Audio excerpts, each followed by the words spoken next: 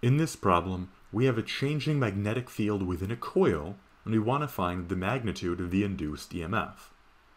Now, according to Faraday's law, the magnitude of that induced EMF is equal to the number of turns in the coil, N, times the change in magnetic flux, which we have in Webers, so phi sub B, over the change in time. It's the rate of change of the magnetic flux.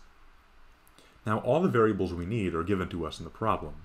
We're told that the coil has 2 loops, 2 turns of wire, so that's 2, times then the rate of change of the flux is also given to us. It starts at negative 58 Webers and then goes to positive 38 Webers. So that's 38 Webers minus, and then that's minus negative 58 Webers. And all this is divided by a change in time of 0.34 seconds.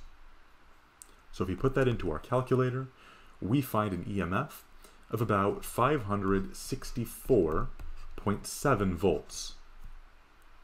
And that is the EMF induced in the coil.